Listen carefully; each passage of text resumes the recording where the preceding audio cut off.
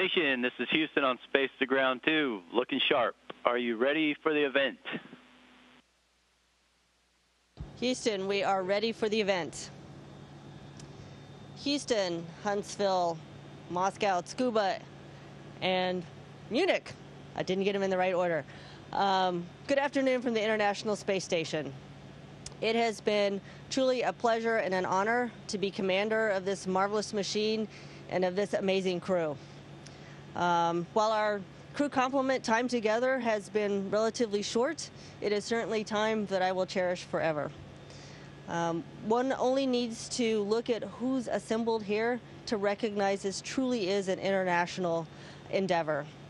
It's an endeavor that not only accomplishes amazing science and does fantastic technological demonstrations, but it's an endeavor that is a stepping stone for our future collective human space exploration.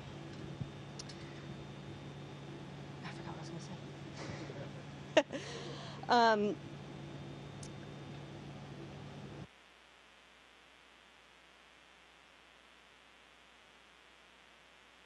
So it's been said so many times before, and I really want to say it again, that nothing on this space station is possible without the tremendous teamwork of people all over the world.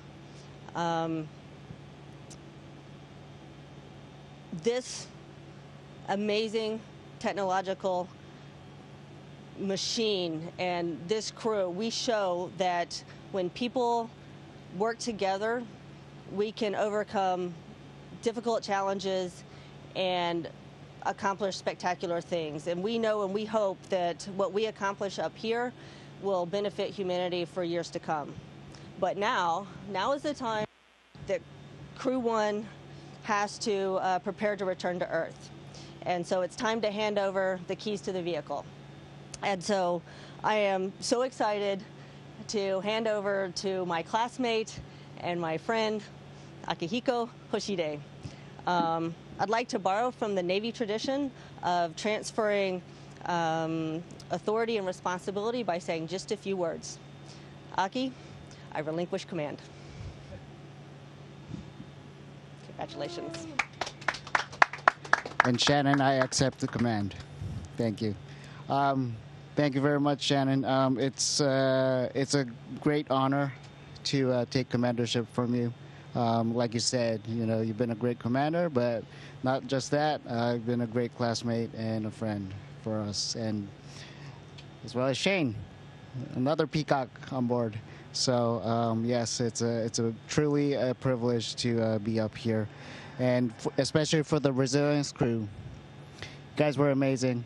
You guys had a couple of months of EVAs in science and fixing things and everything, but in particular, you guys were getting ready for us, the Soyuz crew, to come on board, as well as us Endeavour crew. And you guys were amazing, and we're just going to be proud if we can follow your footsteps. For the rest of us that are going to be here for another few months, I only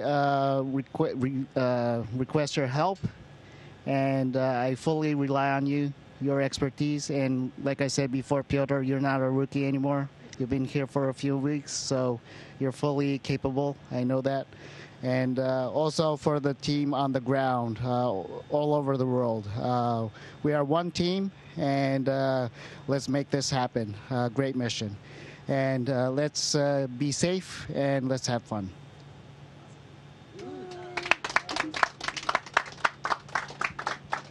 All right, Houston, that is it, unless you have some words for us.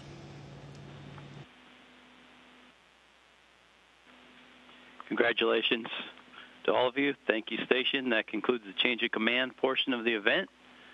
We'd like Crew-1 of Resilience to please take your places for farewell remarks.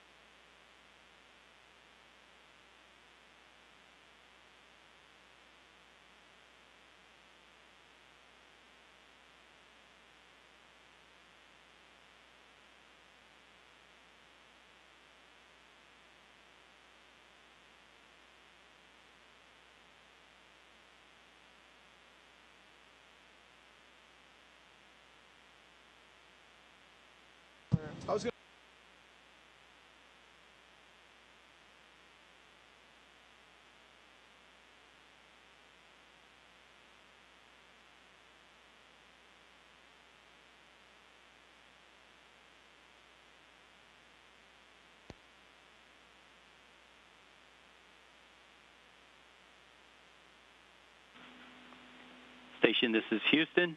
You may begin your remarks.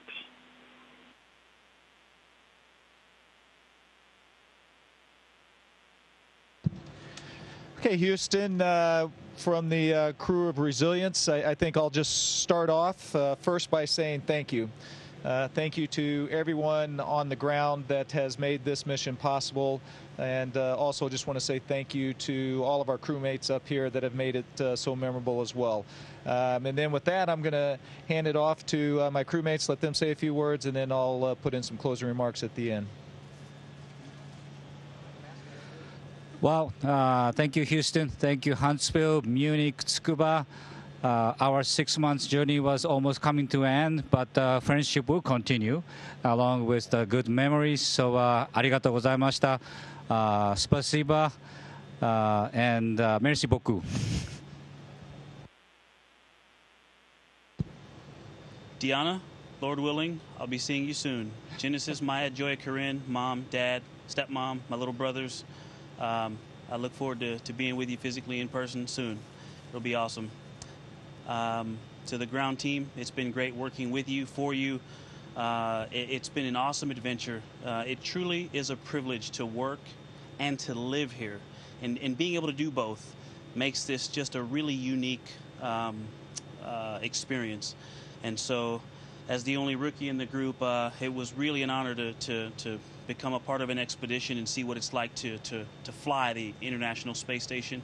And I think 165-ish or so days it flew by. It has really gone by quickly, and I'm grateful for every day of it. Thank you to everybody on the ground, and I hope, borrowing from our commander here, our Dragon commander, that I hope we worked very hard to get ready for this mission, and I hope we made you proud. Thank you.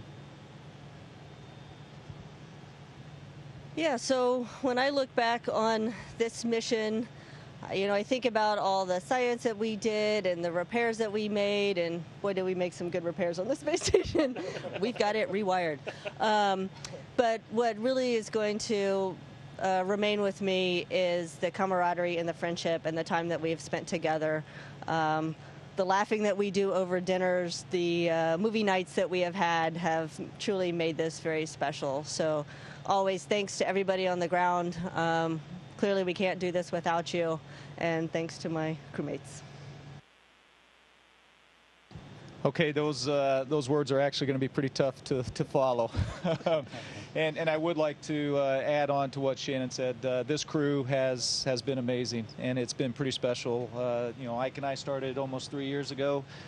Shannon and Soichi joined us a little bit later, actually probably, about 9 months or so before we launched, something like that. And man, I tell you, they were amazing to have on the team, on the crew, and they really brought a lot to it, and really closed things out well for us. So I think it's safe to say that all of us are very happy with this mission so far. I mean, when I say happy, I mean both in terms of Crew Dragon resilience and how it has performed so far, and then also the ISS mission and everything that we've been able to accomplish up here as part of that mission. However, we have a lot of work to go, and that's a lot of work to accomplish our primary objective, and that's to get home safely to our families. And so I will say that the commercial crew program, these new vehicles, these are very early chapters in the story of these vehicles.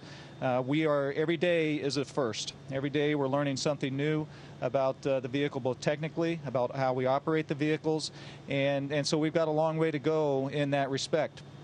However, we're also seeing at this very early stage the impacts of what this vehicle or what these vehicles are going to have on human exploration, human space exploration.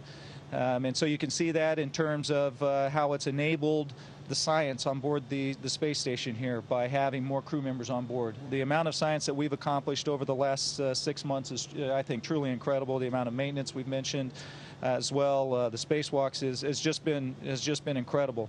But then the other part I'd like to add is just seeing how it's enabling the growth in the private space flight. You know, this vehicle, our wonderful vehicle, Crew Dragon Resilience, is scheduled to launch again with a private mission later this year. And so I think that's another just benefit of what the Commercial Crew Program has brought to human space exploration. And I guess then finally, in closing, in terms of a splashdown, I think all of us, as you can imagine, are very excited about the splashdown because of what it's going to enable, and that's the return to our families. And I think all of us are looking forward to that. So I think we're all very happy with the mission. I think we're all very excited, though, to come home as well. And thank you all very much. Station, this is Houston ACR. Thank you. That concludes our event. Thank you, Station. Congrats to Crew-1. Godspeed on your return. And we'll now be resuming operational space-to-ground communications.